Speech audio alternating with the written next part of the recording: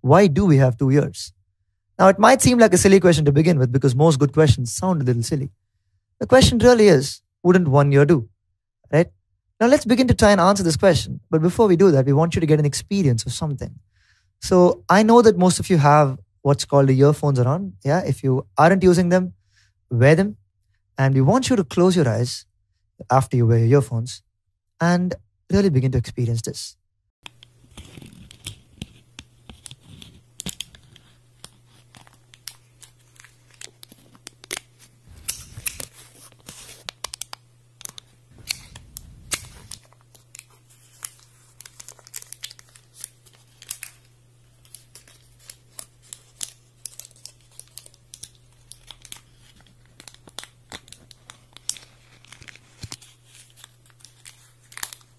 Welcome back.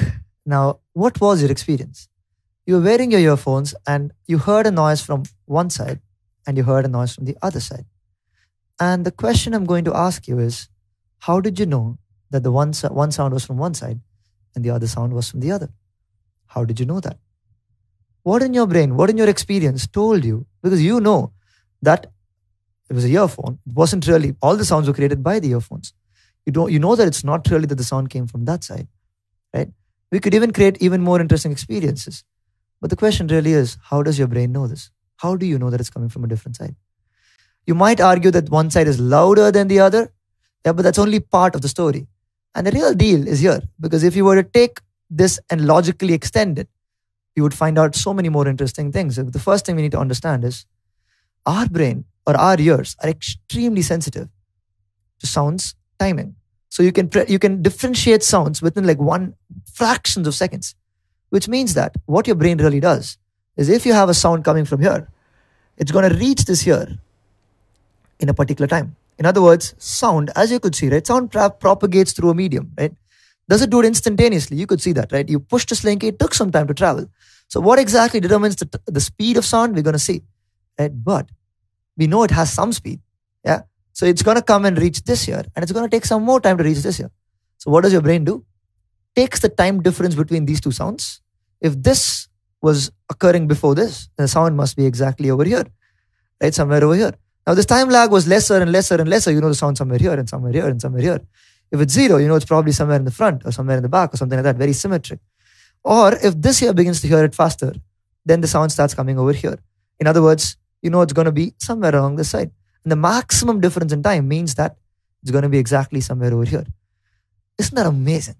Yeah. In other words, evolution is extremely efficient. If it keeps two things if it keeps 2 years, it will not do it without a purpose. Rather, without a purpose, that can only be achieved by 2 years because any other thing can be achieved by just 1 year. But this particular functionality of being able to take the time difference between these 2 years and thereby predict where the sound came is very useful because we were hunters. Right? We needed to see where it came. Or even if somebody was chasing us, we needed to figure out where the sound came from. Now, the really interesting thing here is that a scorpion does something very similar, but at a much more efficient, nuanced level. Because we use, say, 2 ears. It has about 6 legs along with its 2 antennae, or what it's called the claws. So each of its 6 legs perceive waves on the sand. So if it's a desert scorpion, 6 legs put into the sand, measuring waves on the sand. So we might not be able to see this. But when an animal or a little prey, as far as the scorpion is concerned, moves along the soil, along the sand, the desert sand rather, not really soil, what you observe is that little waves are created. And the scorpion, by figuring out which leg the wave reaches first and which leg the wave reaches last, takes these time differences and almost exactly pinpoints where the prey must be and dashes towards it. Really interesting, right? So we're kind of doing the same thing, except at our level because we're not really trying to dash towards prey that much.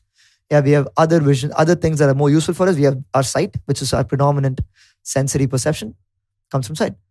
So great. So one of the questions we've answered and unlocked right now is, why do we have 2 ears?